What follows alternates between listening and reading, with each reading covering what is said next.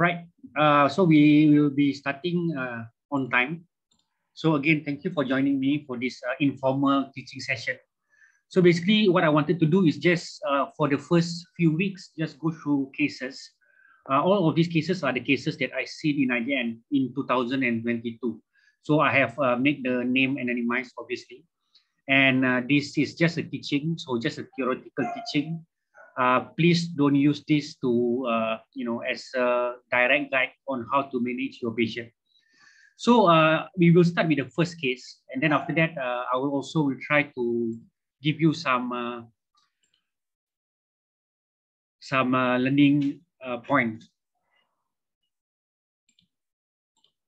So our case number one this is a 57 years old male.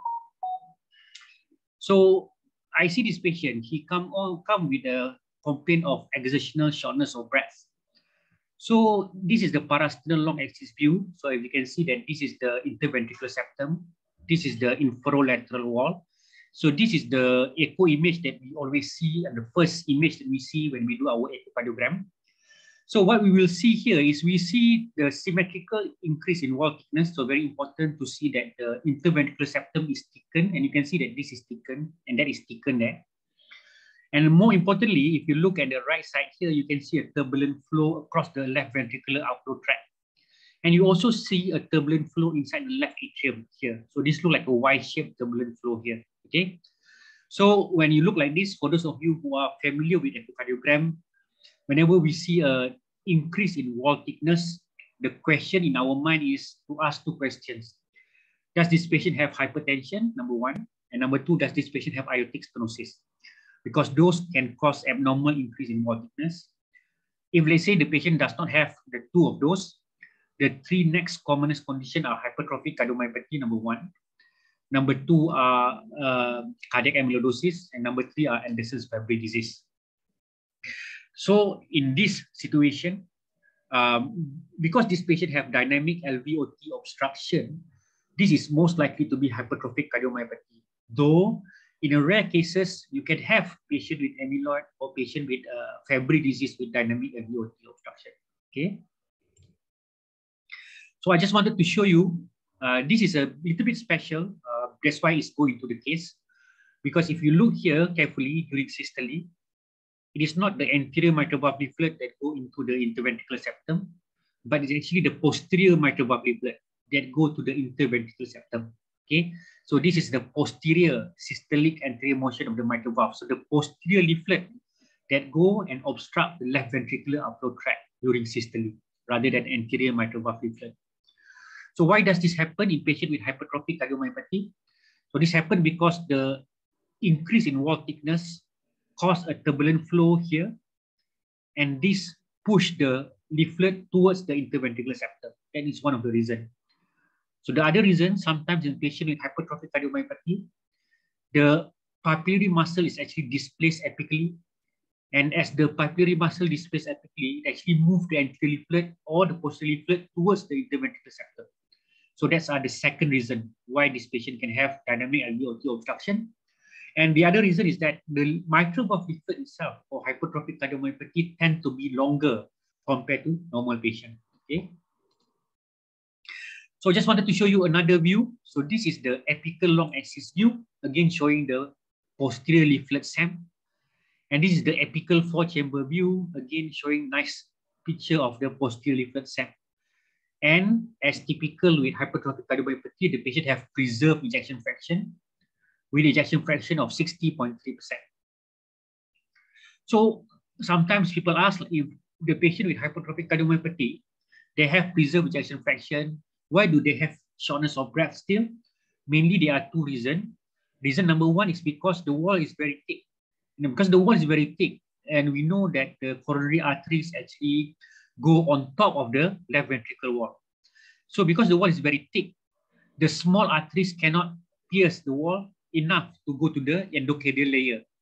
So that's one of the reasons, ischemia. The other reason is because thick wall, so they are not able to relax normally, and therefore the patient have diastolic dysfunction. And these two reasons, one is very increased thick wall and ischemia, and number two is diastolic dysfunction. And finally, the LVOT obstruction itself can also cause symptoms of shortness of breath and also chest pain. So what we do next is we do color. So when we do color, what we wanted to see is we wanted to localize the obstruction. In some other case, I will show you exactly step by step on how to measure the LVOT obstruction so that we don't make the mistake. Because if you notice here in apical 4-chamber view or 5-chamber view, you have LVOT obstruction here, but notice you also have mitral regurgitation over there. And as you know, your continuous wave Doppler actually measure the highest velocity along the line of the ultrasound beam.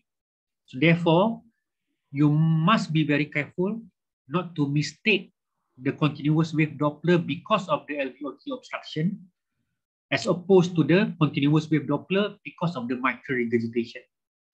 So how do you do that? So you do it step by step. What I normally do is I usually go straight to the mitral regurgitation, put the continuous wave Doppler at the mitral regurgitation, and get the peak, the highest velocity there. Because the mitral regurgitation highest velocity will always be higher than the LVOT obstruction. So therefore, when you go to the LVOT, you always have to expect that the peak velocity should be lower compared to the mitral regurgitation velocity. So that's the first step. The second step that I will do is I will put a pulse wave Doppler at the point of obstruction and see aliasing, because aliasing is where the velocity is the highest, and then change to continuous wave Doppler. So that is the second step. After I change to continuous wave Doppler, and you look at the right side here, the third thing that I do to make sure that this is not an MRZ is, look at this. This Doppler actually late peaking. The peak is a bit later compared to the mitral regurgitation peak, which is going to be parabolic. That's number one. Number two is a dynamic LVOT obstruction because of SAM. It does not involve the isovolumetric contraction and isovolumetric relaxation time. If you were to superimpose the mitral regurgitation Doppler to the LVOT obstruction Doppler, you would see that the MR Doppler will go wider compared to the LVOT obstruction Doppler. Okay, so there will be a few cases of hypertrophic cardiomyopathy that I will share, and I will show you again and again how to approach this. And this is a typical example of a correct dynamic LVOT obstruction because of SAM. So you can see here the LVOT gradient before and during Valsalva maneuver. So you can see that even at rest, the peak gradient is 52.83 millimeter mercury. And at Valsalva, the peak gradient go up to 73.5 millimeter mercury. So why this is important? This is important because the definition of hypertrophic obstructive cardiomyopathy. Remember that hypertrophic cardiomyopathy does not necessarily be obstructive. You can have hypertrophic cardiomyopathy without obstruction. Okay. The definition of obstruction is when you measure and the gradient is more than 30 millimeter mercury, regardless whether it is at rest or it is at stress. Okay, 30 millimeter mercury. And the definition of significant obstruction is 50 millimeter mercury. Okay, 30 for definition of obstruction, and 50 millimeter mercury, the definition of significant obstruction. Okay, why is this important? This is important because if you have significant more than 50 millimeter mercury gradient across the LVOT, and the patient is persistently symptomatic despite medical treatment, these patients are then the candidate for surgical myectomy, or if they are not fit or they are not candidate, then they are candidate for alcohol septal ablation. All right. Now that is just demonstrating the dynamic LVOT obstruction. It's very important in patients with hypertrophic cardiomyopathy also to assess their diastology, because you want to know whether the symptoms the patient having is because of diastolic dysfunction or not. In the patient with abnormal wall thickness, this patient have E over A of 1.05. So if you remember the algorithm of American Society of Echocardiography, they need to fulfill at least another 2 out of 3 criteria. which is the TRV max more than 2.8, the LAVI more than 34 mils per meter squared, or the average E over E prime more than 14. And as you can see in this patient, the TRV max is more than 2.8, and you can see that the average E over E prime is more than 14. As you can see, the average E over E prime is 20.4. So now we know why the patient have shortness of breath. Even at rest, the patient have grade 2 diastolic dysfunction with elevated LA pressure. You can also see, and I think it is very important for you to look at the tissue Doppler, because tissue Doppler, I think, is a very important surrogate in terms of answering whether the tissue of the heart is sick or not. As you can see here, the septal E prime is very low at 3.25, and lateral E prime at very low at 4.5. The threshold for septal E prime is 7, and the threshold for lateral E prime is 10. So the tissue is very sick here. So what is my thought about this first case that I show you about someone with shortness of breath? So what this case is? This is a case of reverse curvature hypertrophic cardiomyopathy. So this patient have abnormal wall thickness more than 1.5 centimeter. In terms of the type of hypertrophic cardiomyopathy,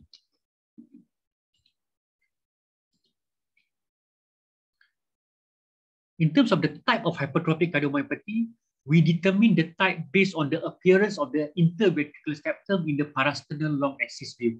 Okay, and how they look is the definition. So a reverse curvature is one of the type. You also have neutral septum. You also have sigmoid septum. So these are all the type of hypertrophic cardiomyopathy.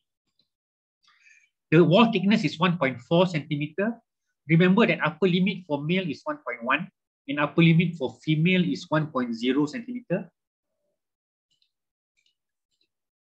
And there is a SAM in this patient with dynamic LVOT obstruction, but the SAM is due to posterior mitral valve leaflet rather than anterior mitral valve leaflet, systolic anterior motion of the mitral valve. So the obstruction is more than 30. In fact, in this patient, the obstruction is more than 50 millimeter mercury. So this is hypertrophic obstructive cardiomyopathy. So our first approach is to start with medical treatment. So usually what we do is we give beta blockers for this patient. In a center that is available, you can also use disopyramide. And if let's say the patient is still symptomatic despite medical treatment, what you can do is then you can go for surgical myectomy or alcohol septal ablation. Remember that the gold standard is surgical myectomy, not alcohol septal ablation. Okay, so try as best as you can unless the patient is not fit to go for surgical myectomy. This patient have shortness of breath at rest, and we know what is the reason. Number one, the wall thickness that is thick. Number two is the obstruction, and finally, the patient have grade 2 diastolic dysfunction with increase in LA pressure. So this is my first case. I wanted to show you a case of hypertrophic obstructive cardiomyopathy and how do we approach such situation. Just one of the tips, okay? Anything that increase preload and increase afterload make the obstruction better. Anything that increase the preload and increase afterload make the obstruction better. That's why in patient with hypertrophic obstructive cardiomyopathy, you don't want to over-diurize them. Because you over-diurize them, you cause the preload to come down. Okay? On the other hand, anything that reduce the preload or reduce the afterload, increase the obstruction. So you do not want to over-diurize this patient. And in a patient that have SAM because of anterior myocardial infarction, you do not want to put an intra-aortic balloon pump because this will make the LVOT obstruction worse. All right. So that's the first case of hypertrophic obstructive cardiomyopathy. Now let's go to case 2. My case 2 is a 61 years old male. So this is a case of, again, also someone that have shortness of breath at rest. Okay. So when you look at the parasternal long axis view, so one thing that you can see here, number one, you can see that the aortic valve is thickened and calcified. You can see that the aortic valve opening is restricted. If you look at the mitral valve, the picture is not so clear, so you can't really tell whether there is any abnormality of the leaflet itself. However, if you look at the regurgitation, so you can see that they are regurgitation, but you can't really see any tail of the regurgitation. So the mitral regurgitation appeared to be ending just there. Okay. If you carefully look at the posterior leaflet here, you might be able to subtly look at some posterior leaflet prolapse, okay, which is tally with what we're talking about because this MR is anteriorly directed. The ejection fraction also depressed at 45%. So now is a zoom view of the aortic valve. Again, you can see the aortic valve is thickened and calcified. Now, this zoom view is very important. So every time you do and analyze echocardiography, make sure you look at the 2D view first and see whether you can identify any obvious abnormality before looking at the color. And you can see here that the non-coronary cast appear immobile and the right coronary cast is thickened, calcified, and didn't open nicely. Again, if you're looking at the mitral valve here, you can see the suggestion of posterior mitral valve prolapse there. And you can see anteriorly directed mitral regurgitation there. Again, in the color view, we can also see aortic regurgitation there. Now, we zoom view the mitral valve again. And again, we see the possibility of the posterior mitral valve leaflet prolapse here. I like to go to short axis view. Why do I like to go to the short axis view? Because this is the view when you put color where in majority of cases, not all of the cases, you can actually localize where does the regurgitation originate from. In this case, if you notice, the regurgitation originates from here. This is the mitral valve leaflet, anterior mitral valve leaflet, posterior mitral valve leaflet. So this is lateral and medial. So A1, A2, and A3, P1, P2, and P3 scallop. And because this show that the prolapse is posterior, and this show that it is at a 3 scallop, so from this transthoracic, we can guess that the origin of the prolapse is at P3 segment of the mitral valve leaflet. So what we do here is, so this is the apical 4-chamber view. So in this apical 4-chamber view, again, you can see mitral regurgitation, but again, you cannot see the tail of that mitral regurgitation. It seems that the regurgitation ends somewhere there. Beware whenever you cannot see the tail. It does not mean that the mitral regurgitation is not significant. It just means that the mitral regurgitation is very eccentric, that you can't really get the jet when you do transthoracic echocardiogram. Okay. This left view is the attempt by the technologies to do PISA. What is PISA? PISA stands for proximal isovolumetric surface area. So this is a modification of the continuity equation, whereby we are trying to get the effective regurgitant orifice area and also regurgitant volume of that mitral regurgitation. Why do we need to use PISA? Why don't we just use continuity equation? If you remember, we use continuity equation to measure aortic valve area.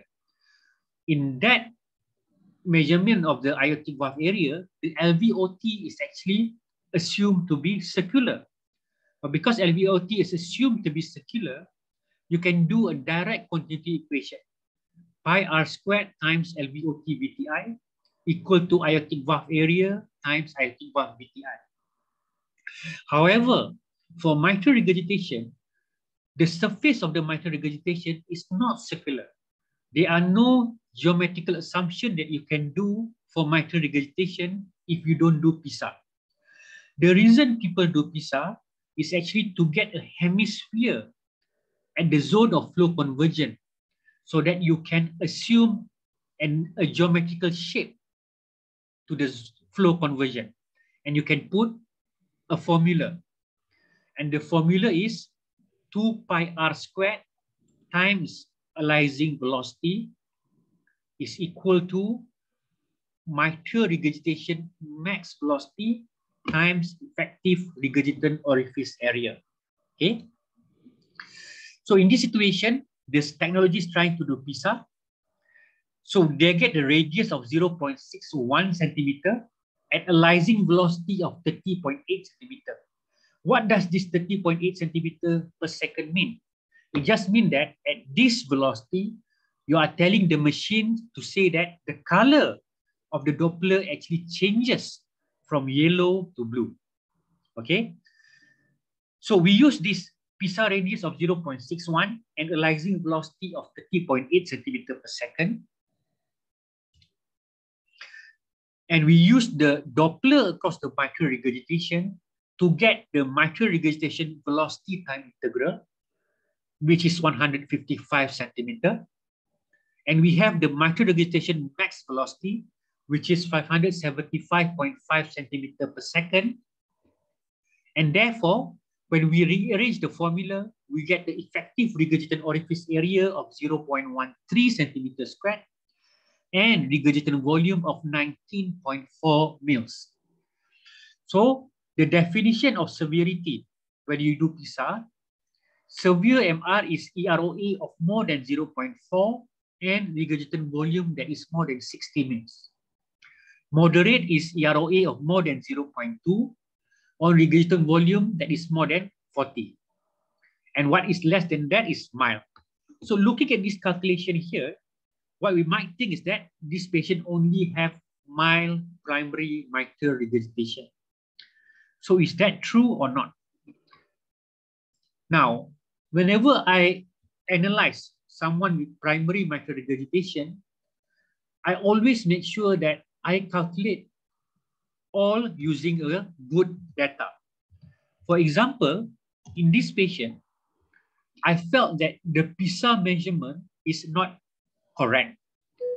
The PISA hemisphere is not perfect. Therefore, I am not very confident that the calculation is correct. Number two, as I mentioned before, when you have mitral regurgitation, you always wanted to see where does the mitral regurgitation end? Where does the tail of the mitral regurgitation reach? In this situation, you can see that the mitral regurgitation seems to end there. It seems to crowd the mitral annulus. So this is very suspicious to me. This seems like a very eccentric mitral regurgitation. So I got the feeling that our calculation is wrong, that this is not exactly mild mitral regurgitation. So now we go into the aortic valve. We get the continuous wave Doppler across the aortic valve. And you can see that this patient indeed have aortic stenosis. Remember, when you do measure for aortic stenosis, always use all the window that is available. Okay. And this is the LVOT VTI. And for aortic valve, we can use continuity equation, right? So our AV VTI is 66.6 centimeter. Our AV peak velocity is 3.53 meter per second. Mean gradient is 28 with LVOT VTI of 12 centimeter. When we calculate the aortic valve area, we get the aortic valve area of 0.57 centimeters squared, which is severe. However, our mean gradient is only 28. Now, a perfect severe aortic stenosis, a straightforward severe aortic stenosis, the mean gradient should be more than 40 and aortic valve area less than 1. But in this case, the aortic valve area is less than 1, but the mean gradient is less than 40. This is what we call low gradient severe aortic stenosis. The most important thing, every time you will face with low gradient severe aortic stenosis, is to make sure that you do not have any measurement error. And the sources of measurement error are, number one, wrong measurement of LVOT diameter. Number two, wrong measurement of aortic valve Doppler. Importantly, missing or not doing right parasternal view. And lastly, wrong measurement of LVOT VTI. You can use your dimensionless index if your measurement is correct to double check your LVOT diameter. Okay. Once you are absolutely sure that your measurement is correct, then and only then you can say that someone have low gradient severe aortic stenosis. After that, what you do is you get the patient stroke volume index because you wanted to classify, is this a normal flow? Is it a low flow? In this patient, the stroke volume index is 22.2. Normal flow is between 35 to 65 mils per meter squared. I repeat, 35 to 65 mils per meter squared. So these patients are having classical because the ejection fraction is down, low flow because the stroke volume index is down, low gradient, severe aortic stenosis. In this situation, usually you need to do a low dose dobutamine stress echocardiogram to see whether this is a true severe aortic stenosis or pseudo severe aortic stenosis. So what is my thought on this case? Number one, this I think is, I'm quite confident that this patient actually having classical low flow, low gradient, severe aortic stenosis. And my dimensionless index is also 0.18, which tally with severe aortic stenosis. However, in terms of the mitral regurgitation, number one, I already established that the MR is pan-systolic. It's very important to establish this using color view. Because remember, many mitral valve prolapse, the MR is mid to late systolic. And almost never, if your MR is mid to late systolic, it is severe. Almost never. It always less than severe. But in this patient, the MR is pan-systolic. And as I said, I cannot see the tail of the mitral regurgitation. So I'm very suspicious. Am I dealing with an eccentric jet here? So they don't do mitral inflow and pulmonary vein Doppler tracing. And another problematic things about this patient is that the PSA, the proximal isovolumetric surface area is not satisfactory. And I cannot take the EROE of 0.13 and regurgitation volume of 19.4 mils as a correct reflection of the severity of the mitral regurgitation.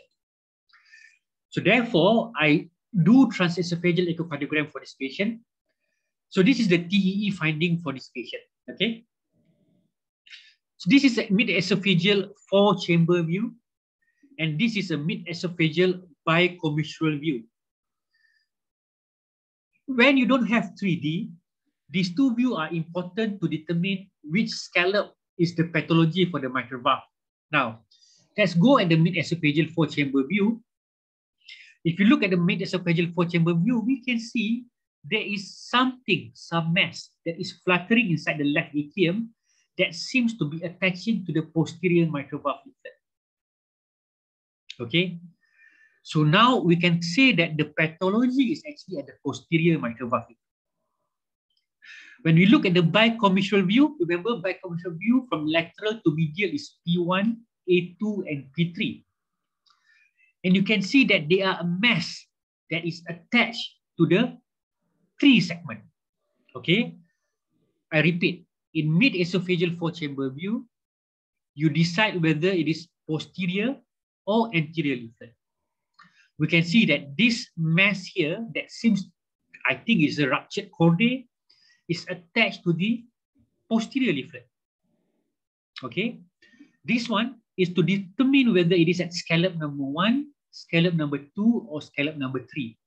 And you can see that there is a match attached to the 3 scallop. So we combine this posterior and these 3, so we can localize that the problem comes from the P3 segment. So the flail segment here is actually from the P3. So rather than P2, like what we suspect in transthoracic echocardiogram, it seems that this patient actually having P3 flail because of that ruptured chordae. Okay. In fact, when we go to bicommissural view and I adjust a little bit the probe, you can see clearly this flail segment here. I show you that flail segment there. Okay, this is 1, 2, 3. You can see that P3 flail, and you can see the jet that is very eccentric, directed to the opposite direction. Now, this is mid-esophageal long axis view. Now, in this mid-esophageal long axis view, finally you can see how different it is the appearance of the MR of the transthoracic, which is appeared mild. We can't even see the tail. And this transesophageal, we can see that the MR is actually severe. Again, in this modified long axis view, again, you can see prolapse or flail of the P3 segment with a ruptured chordae there. So what is my final thought after this transesophageal echocardiogram? So this case, I think, shows the utility of the transesophageal echocardiogram to uncover the real MR severity. Okay, don't be shy to do TEE if you cannot answer from transthoracic echocardiogram. Why in this case the transthoracic echocardiogram is unreliable? Few things. Number one, we can't really see where is the origin of the mitral regurgitation. Number two, the MR tail cannot be visualized because the MR is very eccentric. And number three, when you adjust the arising velocity, you cannot get a reliable PISA, so that your EROA and regurgitation volume is also not reliable. In this situation, the PISA is not properly done. The radius is likely underestimated. And as I said, we can't really see the flail segment. Very important when you do transthoracic echocardiogram to never miss a step or skip a step.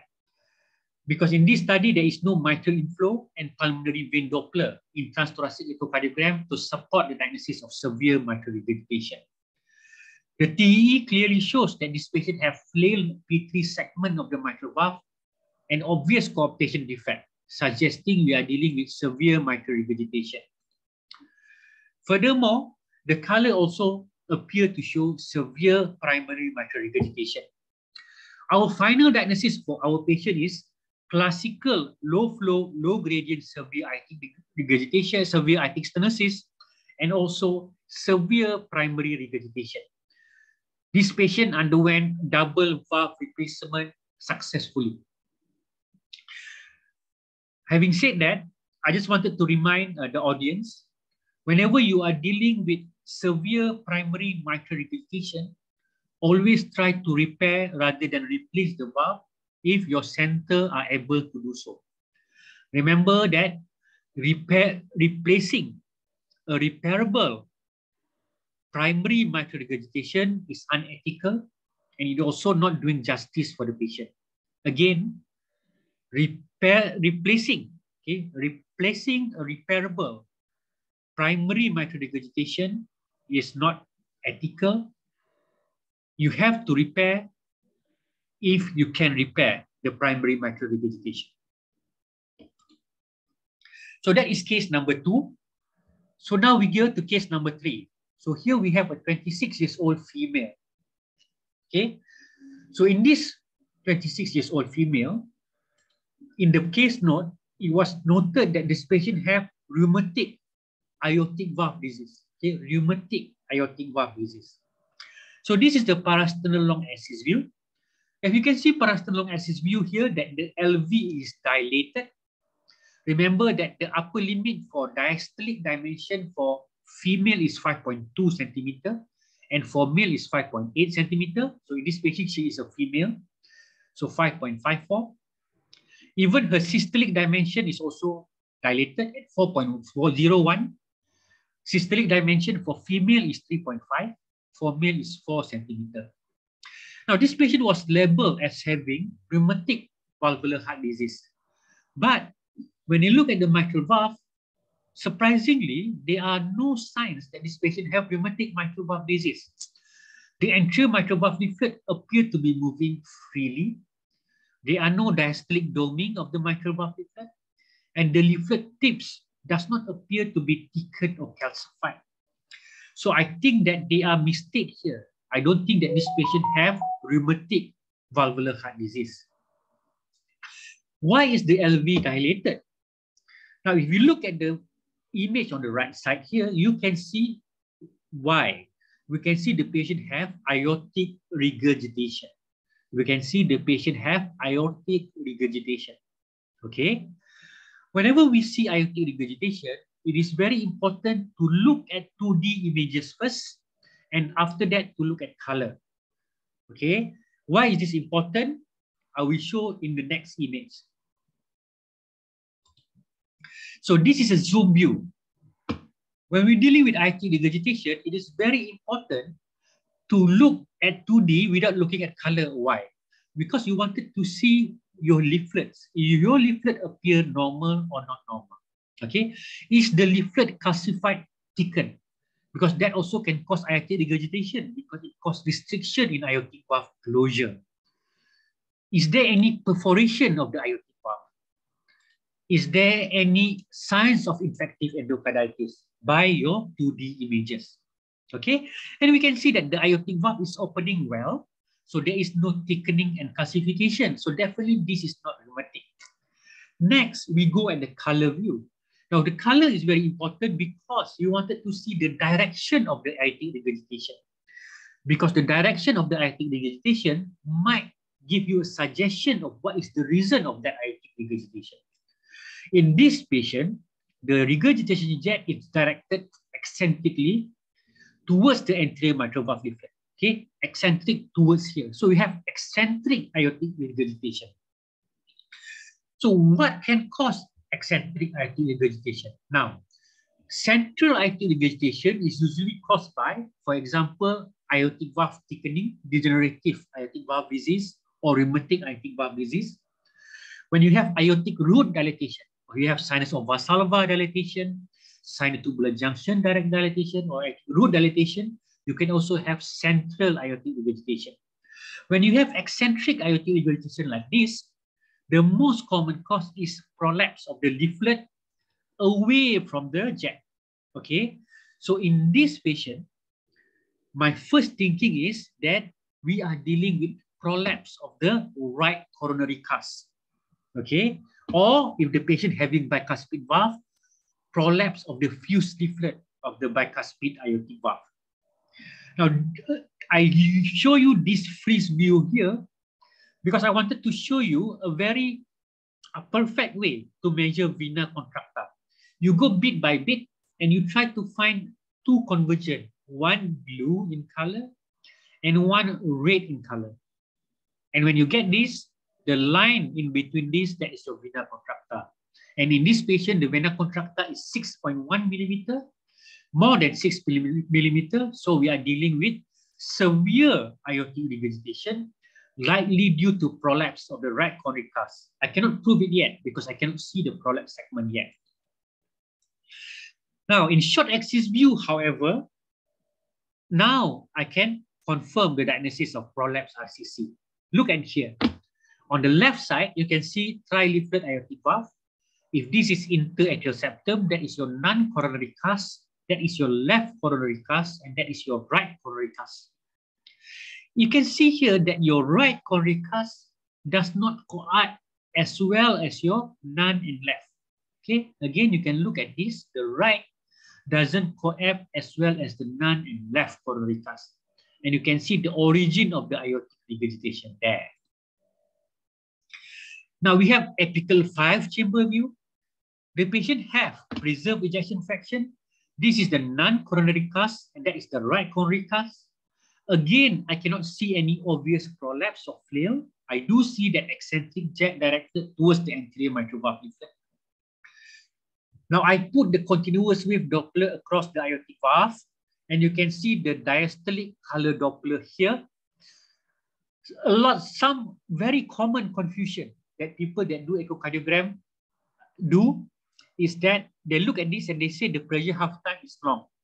Therefore, this is not severe aortic regurgitation. That is wrong. Okay. In chronic aortic regurgitation, in chronic severe aortic regurgitation, we oftentimes severe aortic regurgitation with prolonged pressure half time. Okay. The short pressure half time is not sensitive for chronic severe aortic regurgitation. All right. In most chronic severe AR, the pressure half time is in fact longer than 190 milliseconds. Only in acute severe aortic regurgitation that you have short pressure half time. I also like to do M-mode across the mitral valve in aortic regurgitation. Why? Because this is very important because we can see the opening of the mitral valve.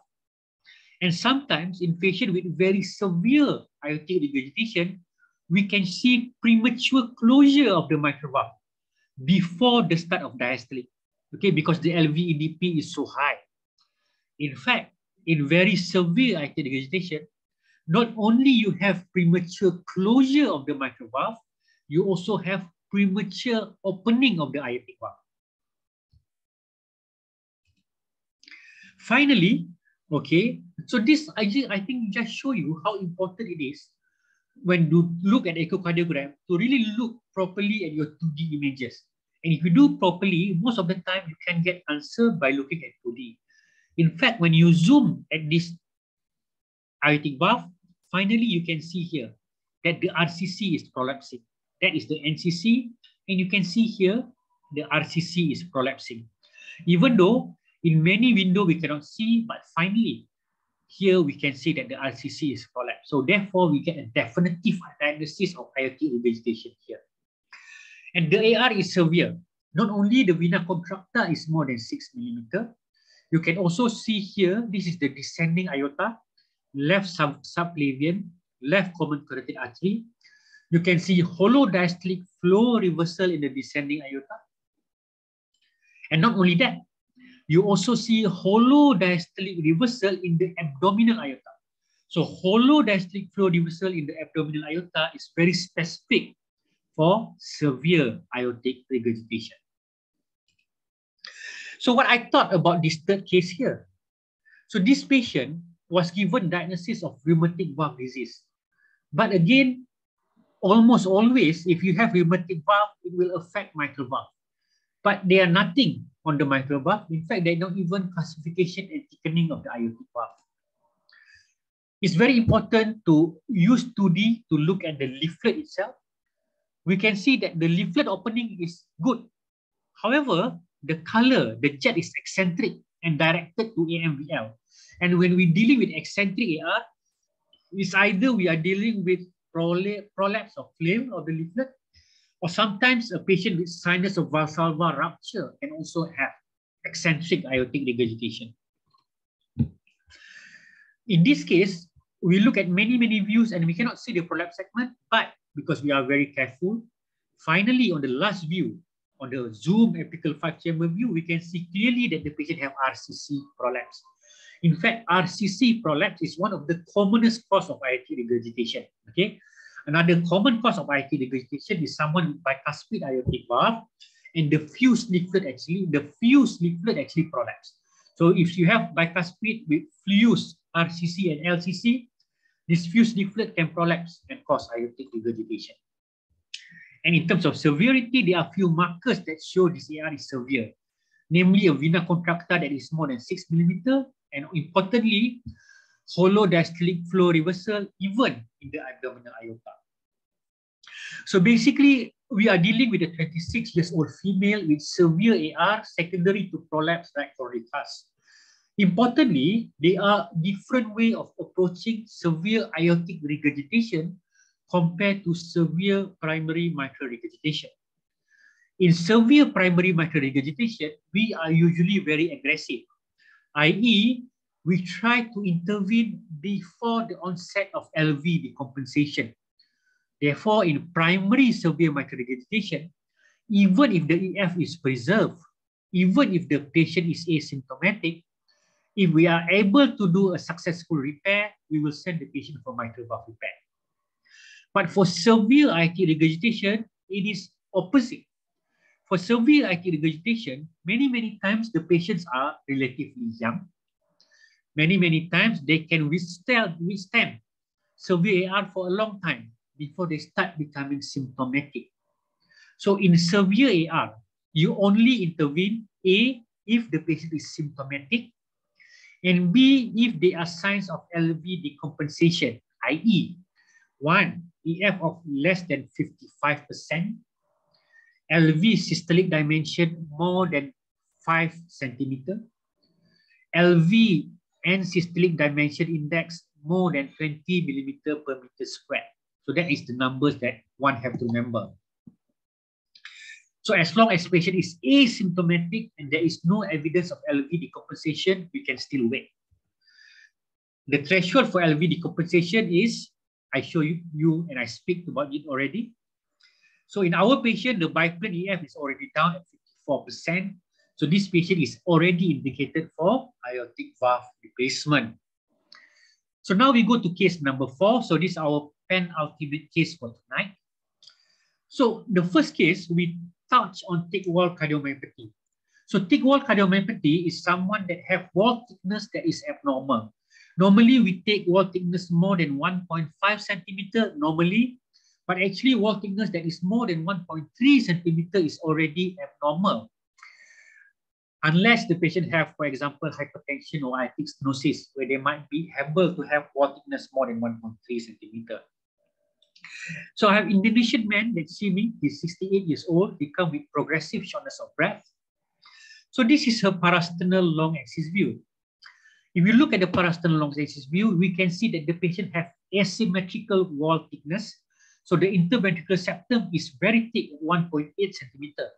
However, the posterior wall is normal at 0.8 centimeter. So this is asymmetrical wall thickness.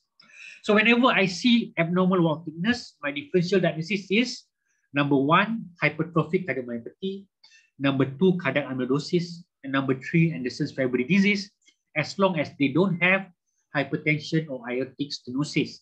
This patient obviously does not have aortic stenosis, and as I told you already, I think this patient also don't have hypertension.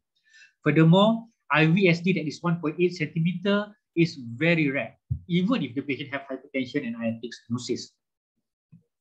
One thing that might point towards hypertrophic cardiomyopathy here is the fact that the wall thickness is asymmetrical. The interventricular septum is bigger than the posterior wall, but this patient does not have SAM. This patient also have mitral regurgitation, and we can see that the appearance of the LV wall is somehow bright. It seems to me somehow bright. Another thing that is important to say, this patient is also in atrial fibrillation. Why is that important? Because we can see that the patient have mitral regurgitation, and a chronic atrial fibrillation can also cause mitral regurgitation. This is what we call AFMR, or atrial functional mitral regurgitation. The mitral regurgitation appear moderate to severe. If you look at short axis view, it appeared to occupy the whole of mitral valve, from lateral to the medial. There are no tenting, there is no flail or prolapse, there is no calcification, and because of the chronic atrial fibrillation, I think this is most likely atrial functional mitral regurgitation. When we look at apical four-chamber view, again, I am struck by the fact that the wall appear bright and sparkling. I think that the interatrial septum is somewhat thickened. The patient have mitral regurgitation, and there is also thickening of the right ventricle wall. So again, increasing my suspicion that this patient having thick wall cardiomyopathy. And with biatrial dilatation and the patient age and atrial fibrillation, now I'm starting thinking, does this patient also have cardiac amyloidosis? So is this cardiac amyloidosis or is this hypertrophic cardiomyopathy? This patient have secondary tricuspid regurgitation. We can see that the tricuspid regurgitation peak velocity is more than 2.8 meters per second, suggesting that the LA pressure is elevated. And in apical long axis view, we can see that the E over A is fused because the patient have atrial fibrillation. The patient have fairly short deceleration time of 99.5 milliseconds. The patient's septal E prime is 5.9 centimeter per second. The lateral E prime is 11.9 centimeter per second. And the septal E over E prime is elevated at 12.4. Remember, in patient with atrial fibrillation, rather than using average E over E prime, we can actually use septal E over E prime. So in this case, the septal E over E prime is more than 11. So what we are dealing patient, this patient also have increase in LA pressure, the combination of diastolic dysfunction and mitral regurgitation. So now I'm actually in a dilemma in terms of diagnosis. Is this patient have hypertrophic cardiomyopathy or this patient have cardiac amyloidosis? However, when I do a global longitudinal strain, it's very helpful because when I look at the bull eyes here, I can see that it appears that the infiltrative process affect more the mid and the basal segment rather than the apical segment. We have appearance suggestive of cherry on top appearance of apical sparing. That is very typical of cardiac amyloidosis. In fact, there are this calculation, we call it relative apical sparing. We take the average of the apical strain, we divide by the summation of the average mid-segment and basal strain. If it's more than 1, meaning that you have apical sparing. In this patient, it is borderline, it's 0.97, it is almost 1. So because of that, right, few things, bright myocardium, very thickened wall, biatrial dilatation, involvement of the RV wall, atrial fibrillation, mitral regurgitation. So cardiac amyloidosis is high in my differential diagnosis. Whenever cardiac amyloidosis is high in your differential diagnosis, it is very important to get the diagnosis as soon as you can. If you can, within 1 week. Why? Because there are 2 types of cardiac amyloidosis. One is AL amyloidosis or light chain amyloidosis. The other one is TTR amyloidosis or transthyretin amyloidosis. AL amyloidosis is a very bad disease. The patient can die while waiting for the diagnosis to be made. So therefore, if you suspect the patient of having cardiac amyloidosis, the first thing you have to do is you have to send serum and urine electrophoresis and immunofixation and serum free light chain urgently to rule out AL amyloidosis. Okay, and one more time, you have to send serum and urine electrophoresis with immunofixation and serum free light chain urgently to rule out AL amyloidosis. So in this patient here, so this is the results of the patient, serum electrophoresis and immunofixation, and the result is negative. So this patient does not have monoclonal antibody. When we look at the free light chain, again, there are no increase in either lambda free light chain or kappa free light chain. So we are ruling out AL amyloidosis. Why is it important to rule out AL amyloidosis? This is because if you have AL amyloidosis, when you do your PYP scanning, to check for TTR amyloidosis, it can get a false positive result. Okay, so imagine you have someone that you suspect of having cardiac amyloidosis. You didn't send for serum electrophoresis and also free light chain. You straight away go for PYP scanning and PYP come back positive. But now you don't know. Are we dealing with TTR or AL amyloidosis? Okay.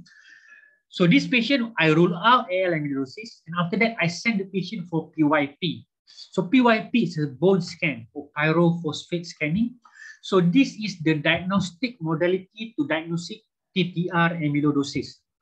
So what we wanted to see is we wanted to see increased uptake of pyrophosphate in the heart compared to the contralateral lung. In my patient, however, the result is unfortunately equivocal. The quantitative grading is only 1.34, meaning that the uptake in the heart divide the uptake in the contralateral lung is only 1.34. But one of the possibilities is that this represents early stage of TTR amyloidosis. Okay.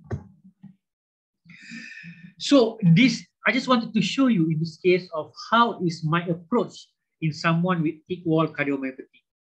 So whenever someone presented heart failure symptoms, I'm thinking of HFrEF or HFpEF. So this patient have ejection fraction of 48.4%. But what strikes me strongly is the wall thickness that is very thick, 1.8. Remember, male should not be more than 1.1 and female should not be more than 1.0. Okay? Even if you're athletes, it should not be more than 1.3 centimeter. If you have hypertension and aortic stenosis, it can be, but rarely go beyond 1.5. So if you see anyone with wall thickness more than 1.5, think about 3 things: hypertrophic cardiomyopathy, cardiac amyloidosis, and Anderson's Fabry disease. In this patient, the ECG is normal. Even though we were thought that patient with cardiac amyloidosis, they will have a small QRS complex, remember that up to 25% of patients with cardiac amyloidosis can have a normal electrocardiogram. So now I'm thinking about thick wall cardiomyopathy. One thing that points toward hypertrophic cardiomyopathy is the asymmetrical thickness of the interventricular septum compared to the posterior wall. But there is a lot of things that points towards amyloid. The sparkling myocardium, the biatrial dilatation, the pericardial effusion, the apical sparing. The patient also does not have SAM. Remember, I said that SAM is suggestive of hypertrophic cardiomyopathy, but it is not exclusive for hypertrophic cardiomyopathy. You can have SAM in amyloid. You can even have SAM in hypertensive heart disease, have SAM in Takotsubo cardiomyopathy. So what did I do? So first and foremost is I rule out AL amyloidosis because this is medical emergency. So I rule out AL amyloidosis. I send the serum free light chain, serum and urine electrophoresis, and immunofixation, all of which are negative. So I'm able to rule out AL amyloid. Once I rule out AL amyloid, then I do pyrophosphate scanning. If the result is positive, not equivocal, you can straight away diagnose TTR. Remember, for TTR amyloid, you don't need biopsy if your pyrophosphate scanning is positive. In AL amyloid, you need biopsy, but does not necessarily from the heart. So in all patients with thick wall cardiomyopathy, and for this patient at the time, so what I do for this patient is actually do cardiac MRI. When I do cardiac MRI, I already gotten the results. I haven't updated in this slide. So yes, this patient does have cardiac amyloidosis. In the cardiac MRI, it shows diffuse subendocardium led gadolinium enhancement, which is very typical of cardiac amyloidosis. So I diagnosed this patient as TTR amyloidosis. And as you know, nowadays, we already have treatment for TTR amyloidosis, even though it is very, very expensive. So in terms of my thought for this penultimate case, so it is illustrate sometimes messy day-to-day dilemma when we see someone with thick wall to separate whether this is hypertrophic cardiomyopathy, amyloid, or is it just hypertensive cardiomyopathy. We have a case where there are many echocardiographic parameters points towards cardiac amyloidosis, but also points against cardiac amyloidosis in this situation. We are able to rule out AL, but QIP scanning is equivocal, but I do cardiac MRI, and it shows diffuse subendocardial fibrosis. So I think this is TTR amyloidosis. So this is my last case for today. So this is our case number 5. In this patient, we are dealing with assessing aortic mechanical or bioprosthetic valve. We have here an 82-year-old female with aortic valve replacement done in 1999. So more than 20 years. Patients have some exertional dyspnea, but when they do echocardiogram, you see that across the aortic valve, the peak velocity is very high at 4.5 meters per second. And the mean gradient is 48.96 millimeter mercury. Why? Is this obstruction, meaning that the AVR is gone? Are we dealing with patient prosthetic mismatch? Are we dealing with high flow? Or are we dealing with concomitant aortic regurgitation? So this is the patient, right? Okay, so this is the parasternal long axis view. Again, important to just look at 2D image first. The patient have abnormal wall thickness, not surprisingly, because I'm sure this patient have aortic stenosis before. We can see here that this patient have mechanical aortic valve. How do I know? Because you can see the shadow from the mechanical aortic valve here, right? So this is 23 years after her operation. Whenever I assess mechanical valve, I look 2D first. I need to see, is there any obvious thickening or calcification? Is there any obvious abnormality? I look at the color. Is there any obvious regurgitation? So this is a zoom axis view. Again, I cannot see any obvious abnormality here of the mechanical aortic valve. We can see some microcavitation, which is a normal finding in patients with mechanical aortic valve. I measure the LVOT diameter of 1.86 centimeter because I wanted to measure the aortic valve area. Color is very important, especially in mechanical aortic valve. I wanted to make sure there is no concomitant aortic regurgitation, because a concomitant aortic regurgitation can explain why a gradient of velocity across the aortic valve is high. There is turbulent flow across aortic valve, but this is normal for prosthetic aortic valve. So far into this view, I cannot see any obvious abnormality. When we look at the short axis view, unfortunately, in this patient, you can see that the mitral valve opening is not good. You can see that there is anterolateral and posteromedial commissural fusion.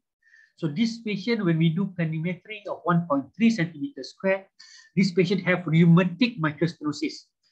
ACC guideline has been updated. So now less than 1.5 is considered severe. So patient have severe rheumatic mitral stenosis. So when you look at apical long axis view, we can see the patient have mitral stenosis and some mitral regurgitation. I'm sure most of you know, but for those of you who don't know, rheumatic mitral valve disease can also cause mitral regurgitation. Okay, this is Carpentier 3A.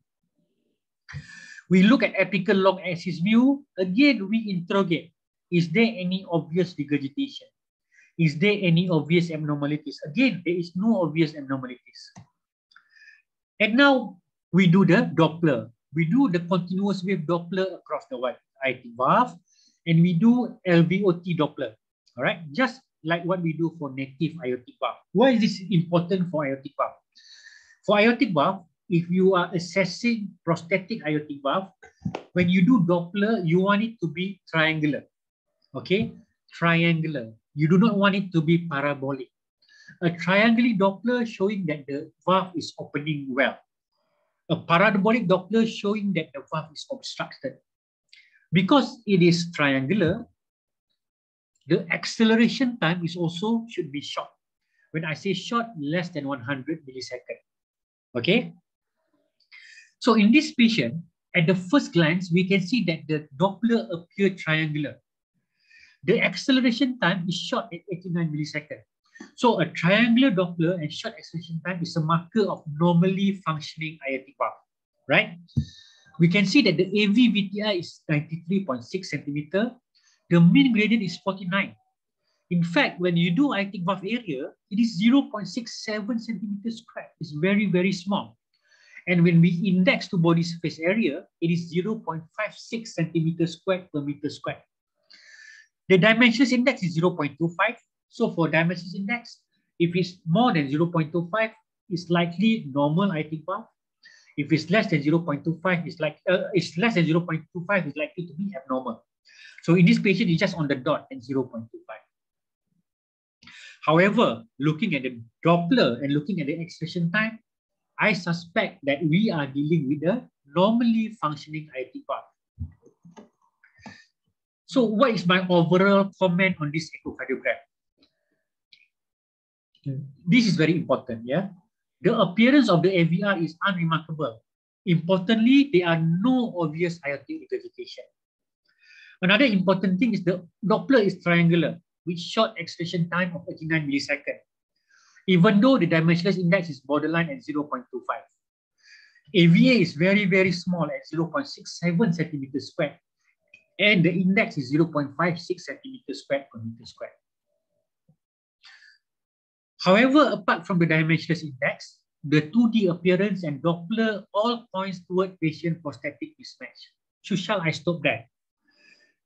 Am I brief enough to stop and say that this patient have patient prosthetic mismatch? So normally, okay, I don't determine whether the valve is functioning normally or not just based on one echo. I always, if it's available, compare to baseline echo that the patient had after they have the operation. Okay. So what follows are the patient echo on the 2nd of December 2010, 12 years ago. Okay. So this echo 12 years ago show exactly the same thing for the aortic valve. The mitral valve, of course, they are now severe mitral stenosis. But if you look at the aortic valve, similar. The AVR is functioning well. There is no aortic regurgitation. Again, when you look at the apical 5-chamber view, normal opening of the aortic valve, no significant aortic regurgitation. And Doppler that is done 12 years ago, okay, 12 years ago, we already have a peak velocity of 5.24. In fact, our current aortic valve have lower peak velocity. Our current aortic valve have lower mean gradient, okay. The aortic valve area at the time is 0.70 and aortic valve area index is 0.59 centimeters squared per meter squared. So let's compare 12 years ago and now. Peak velocity are actually coming down from 5 to 4.5. The mean gradient actually coming down from 65 to 49. The Doppler is triangular both. The dimensionless index is almost the same. The acceleration time is less now.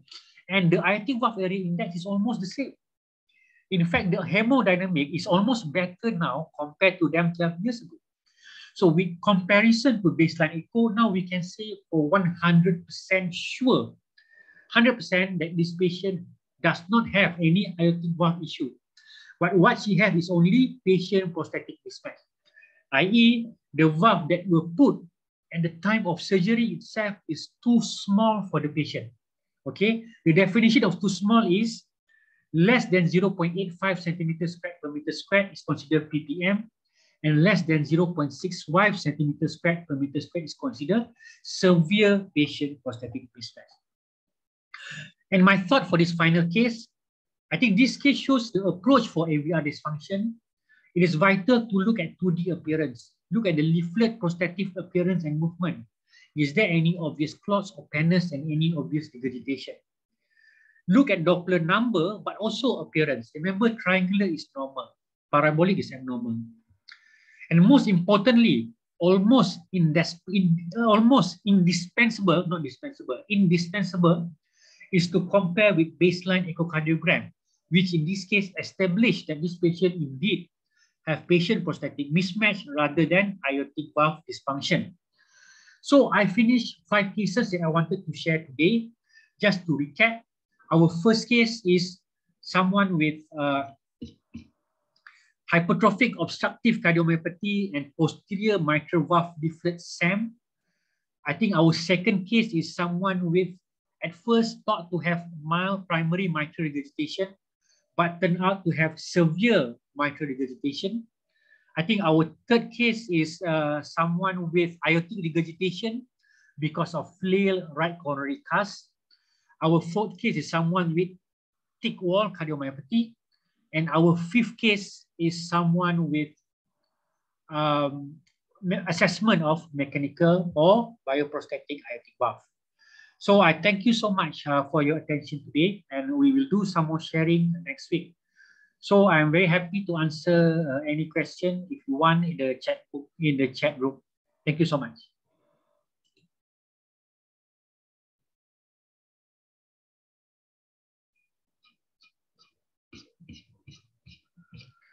So is there any question? You can type in the chat box.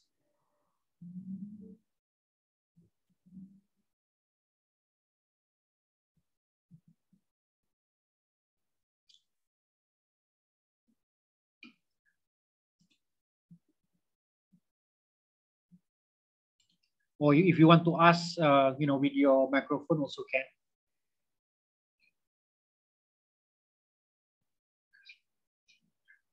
All right. So if there is no question, thanks so much for joining me today. Hopefully I can see all of you again next week. Thank you so much.